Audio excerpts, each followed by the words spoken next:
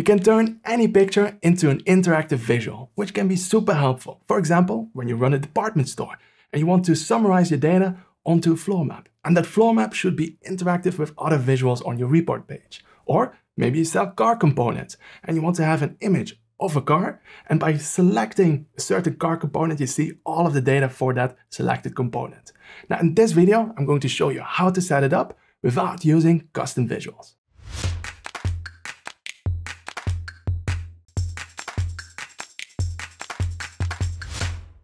Welcome to How to Power BI. My name is Bas, and if this is the very first time for you visiting this channel, then make sure to hit that subscribe button to stay up to date on all of my videos in which I share everything I know about Power BI. Now let's have a look how you can turn any image into an interactive visual. And the example that we're going to recreate is this one over here. We have a floor map for a department store, and here we are visualizing every department in a different color. We have menswear, womenswear, and kidswear. And right next to it, I created a line chart that shows the sales over time. And just by selecting here one of the departments, for example, menswear, you see it filters the other visual. Now let's get started. Now as a starting point, I only have that line chart. And right next to it, we're going to insert, first of all, an image of the floor map. So I'm going to go here to the top to insert, and then we're going to go here to image. Now let's take the image and put it right next to the line chart. Then resize it so that it has more or less the same height. And then we go here to the right hand side to format, style, and there we have the scaling set to normal. All right, so the next thing that we need to do is create a shape map. A shape map that visualizes the different departments as rectangles. The shape map is still a preview option, so we have to go first to File, and then to Options and Settings, and then Options. And then here under Preview Features, there just make sure that the shape map visual is selected, and click on OK. Now after enabling it, you will find it under Visualization, so let's insert one. Now a shape map is not meant for showing precise geographical locations. However, it is meant for comparing regions with each other by filling them up with different colors. Now if you go to Formatting Options and then Map Settings, then here we can choose the map type. And there are already a few that you can choose from, and the most interesting one is all the way at the bottom, because there we have the option to choose a custom map. And this custom map needs to be in the format of a topojson file, which lets you store geographical data. However, we are going to use it to store where the regions are on an image. Now, let me show you how it's done. Now, we need a tool to create these type of files, and that lets us draw the regions that we need in the right places on the image. Now, although there are many tools that let you do this, the one that we are going to use is free and open source, which is QGIS, Geographical Information Systems. Okay, now, where can you download it? Just go to their website, which is qgis.org. And there, on the first page, you will find a download option. All right, now just download it. And after downloading it and installing it, you can open it up and it looks like this over here. Now, the first thing that we need is our image, because on top of our image, we want to create our shapes. All right, now to insert our image, we can just go here to Layer, and then we can go here to Add Layer, and we want to have what is called a raster layer. Now from here, we can just browse to our image, to our picture, just select it, press on Open, and click on Add. Now here we have our first layer with our image. Now all of the layers you will see here in the bottom left corner, and we can deselect it to hide it, reselect it to show it. All right, now we want to create a second one. And on the second layer, we're going to create the shapes that we want to display on the image. So let's go here to Layer again. And now we go for Create Layer, and we want to have a shapefile layer. Now let's give it a name. So this is going to be my floor map. Then file encoding we leave as it is. The geometry type we set to polygon. This we can leave as it is. And here we can add more fields. Now here, the field that's always there is the ID field. However, in this case, we could add another field for the department. Now, the department data type is going to be text, so string, so that's good. And then we can click here on Add to Fields list. And just like this, we can add more fields to all of the shapes that we're going to create, which are polygons. Okay, now let's click on OK. And then here from the top, we can go into editing mode. So toggle editing on. And then here we can choose to create the first polygon. So let's click on this icon and now we can start drawing. So I go here to the top left corner and it's probably a good idea to zoom in a little bit. So zoom in, zoom in so that you can be a little bit more precise. So in this top left corner, I'm going to have my first point. Then I go to the other corner. So I want to go here to the top right, click again, and then I make the 4 corners that I want to have. Okay, so, and after you created all 4 of them, then the first polygon is done. And then you right click, and you see now we can type in the ID number. So this is the first department. The department name is going to be menswear, just like this. And then just click here on OK. And you see, that is the first polygon. And now I continue with the next one. So I'm going to go down a little bit and let's go for the women's wear. So over here, I do exactly the same.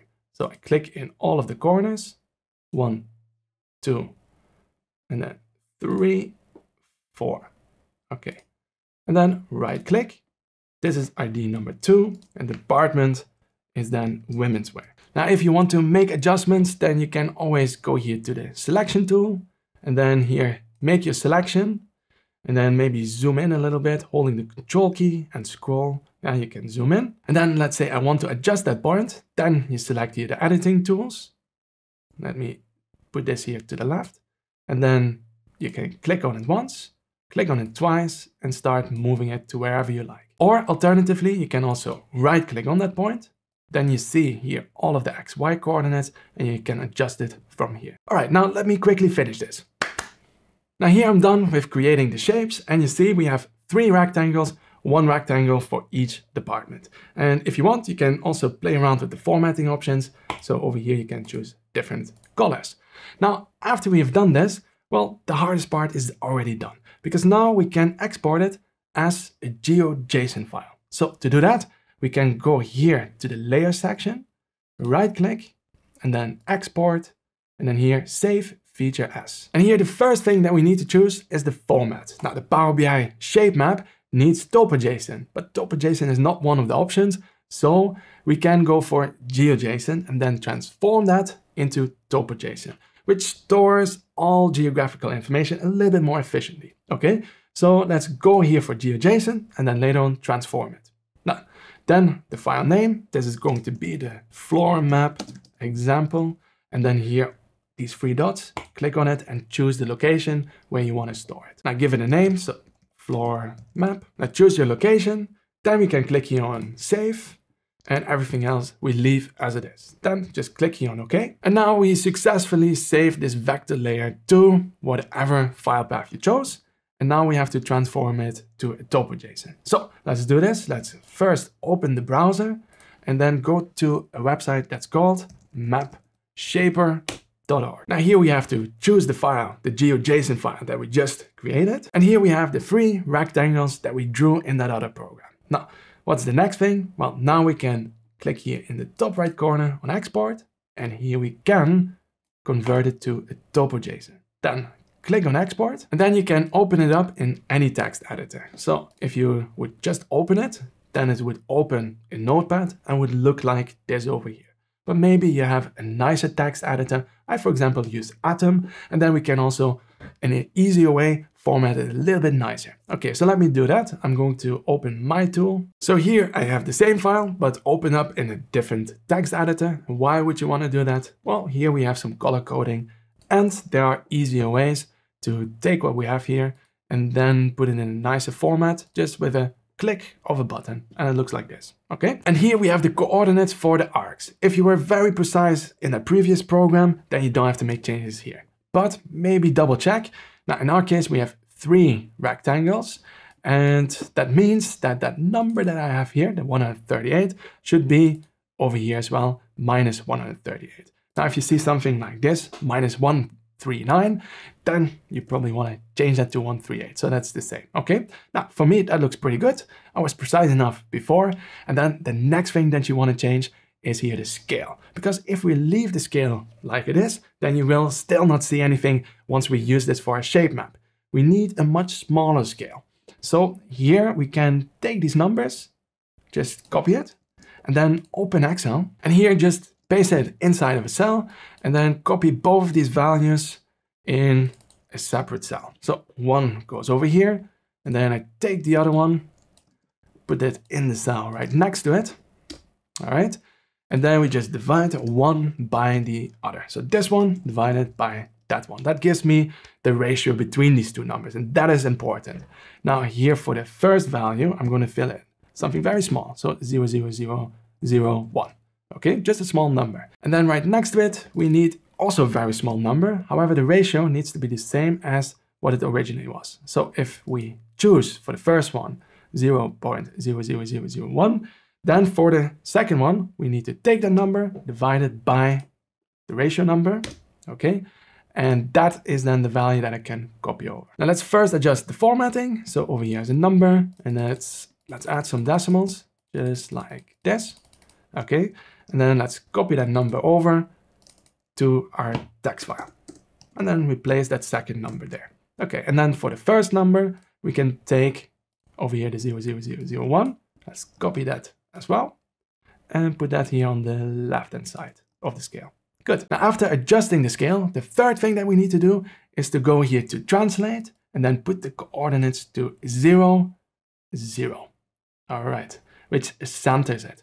Now, after that is done, we can save our topojson file and use that for our shape map visual in Power BI. So let's save it. Now here we are back in Power BI, and we're going to select the shape map again. Go to Formatting Options, Visual, Map Settings. Now, here we already selected the custom map, and here now we can select our own custom map that we just created with the 3 rectangles. All right, so click on Browse, then select the topojson file, not the geojson. All right, and there you go. We have our 3 regions showing up in our shape map visual. Now, let's make some changes. First of all, let's switch to the data section where we can put on location the departments, right? Because we have 1 rectangle for each department. So the location is basically the department. So department on location. Now you see we have sum of sales amount still on color saturation. Now let's maybe remove that for now. And you see we have 2 blue rectangles and 1 gray one.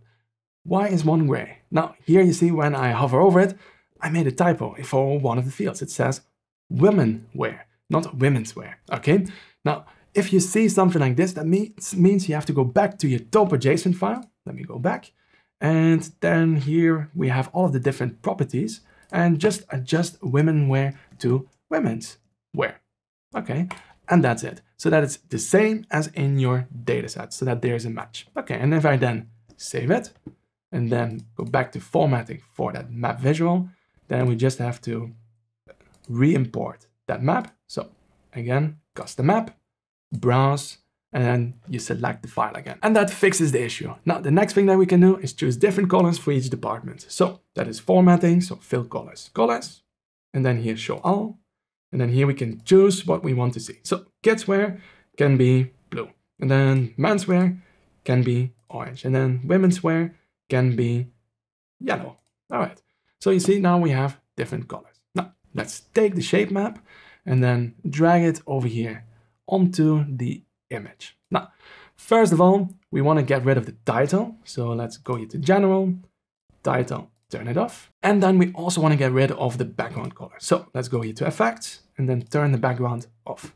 And now we just have to position it exactly over the image. And you see it's already pretty good. If you want to be a little bit more exact, just go here to Properties, Position, and then play around here with the coordinates and how big it is. So here in the size. However, this already looks pretty good. Now, let me just make a few adjustments.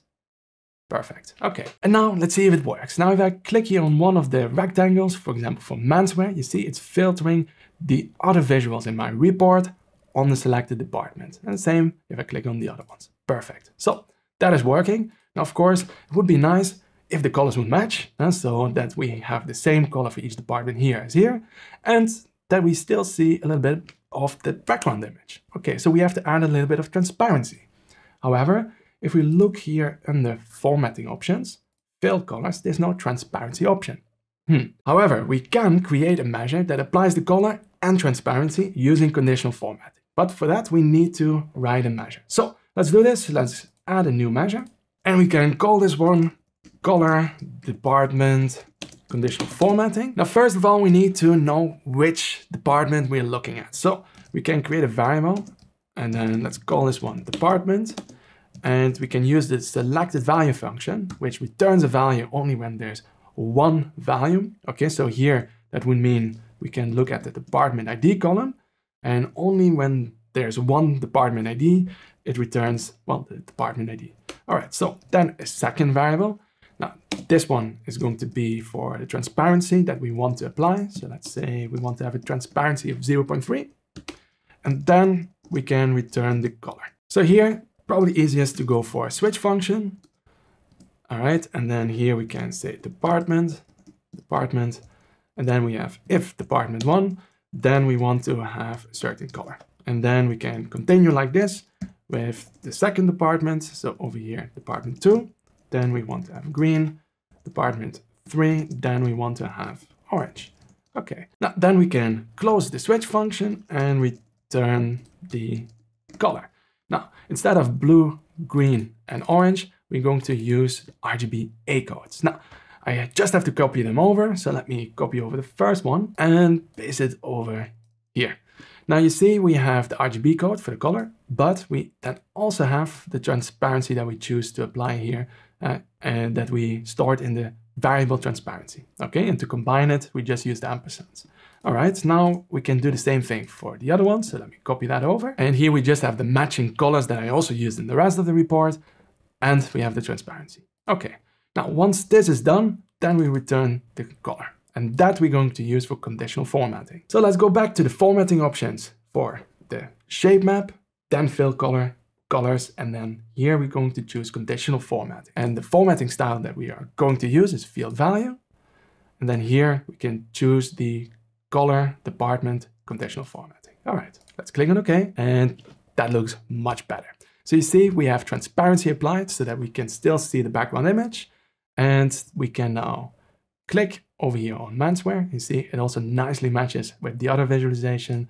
So this looks perfect. Okay, so here we have our interactive shape map based on our floor map image. Perfect. Now, if you like, we can still make further adjustments. For example, the borderline around the shapes. Maybe we don't want it. So let's go back here to fill colors, border, and you can also set the border width to 0. Maybe it looks just a little bit cleaner. All right. And maybe you don't want to have different colors for each department, but you want to have a gradient applied based on the sales for each department. It's also possible. We just need to play around then with the measure that we wrote for a conditional formatting. So over here, I applied a gradient color, not the prettiest. However, the idea is that you would write a measure like this one. Now, a measure that applies the gradient could look like this, where you first figure out the department, then the maximum total sales for all of the departments, same for the minimum, and then you apply a transparency based on the scaling that you come up with, right? So you could look at the total sales amount for a certain department, see how far it is from the minimum, apply a certain adjustment factor, and divide that by the range. And also here, you can adjust that range a bit. Okay, and then the end is the same basically as before. Okay, now, once you have that, also, you can use it on conditional formatting to apply a certain color with a gradient based on whatever value field you come up with. Now, if you want to dive a bit deeper into that DAX calculation that I just showed, just check out this video over here. Now, that's it. This is how you can take any picture and turn it into an interactive visual using the native shape map visual in Power BI. Now, of course, there are many more use cases for this, and you can create awesome designs. Now, if you want to see more design videos, then check out these videos over here. If you have any questions, just put them in the comment section below. I want to thank you for watching and see you in the next video.